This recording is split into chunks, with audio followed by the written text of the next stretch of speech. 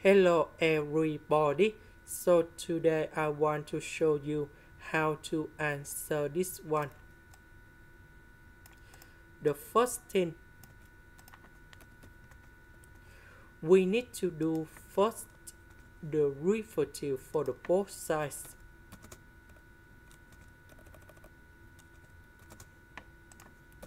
So we have the formula of this one.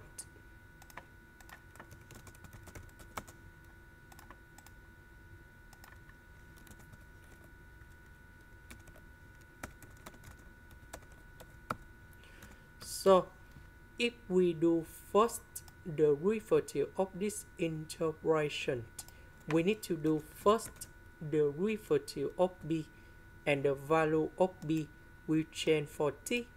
So we have f of b minus, we need to do first the derivative of 8, and the value of 8 will change for t.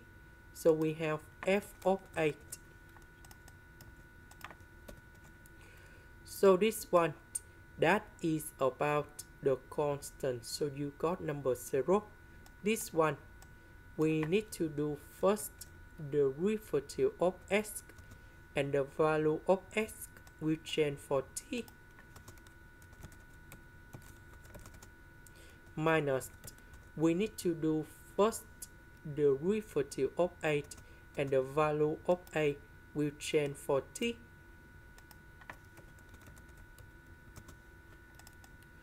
Next, this one, that is about the square root of s. So we have number 1 over number 2 with the square root of s. So number 2 cancel number 2. This one, that is about the constant. So you got number 0. This one, we have number 1. And now we simplify. We have like this. And s square I will put in here.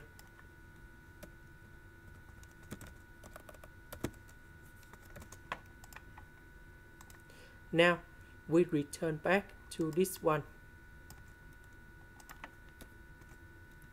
So f of t, we put t go in here. So that means we have f of t equals to t squared over the square root of t.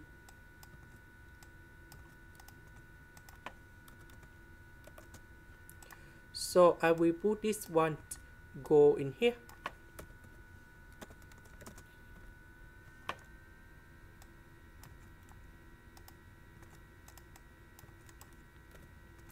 Now we need to simplify this one over this one. Next, I will put number 6 go in here.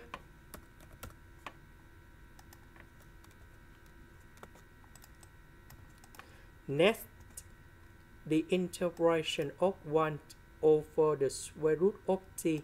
We have the formula in here. We need to transform this one into this one, the square root, that is 1 over 2, but this is about in the denominator. So if you want to put this one go to numerator, so we put the negative sign in here because we have the formula in here.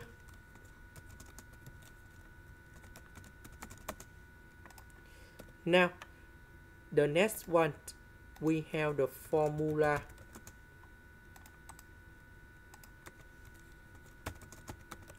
So this one, we have t to the power of n plus 1 over n plus 1, and I will put about c.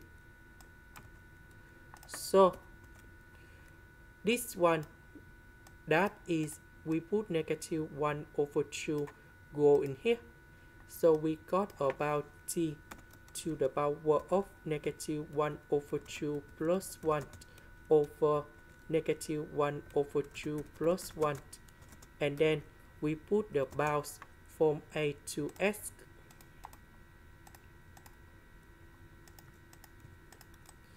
So this one we have 1 over 2. This one we have 1 over 2. And now this one we have the square root of t. This one we put number 2 go in here. So I will put S go in here, 8 go in here.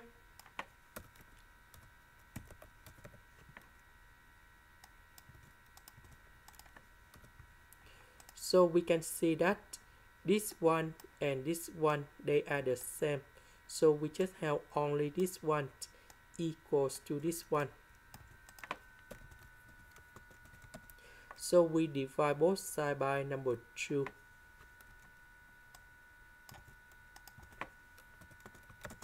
So we have number 3. Then we put the power number 2 for the both sides.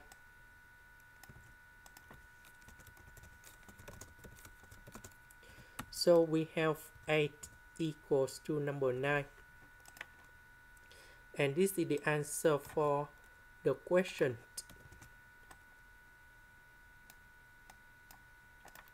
That is the end. Thank you for watching.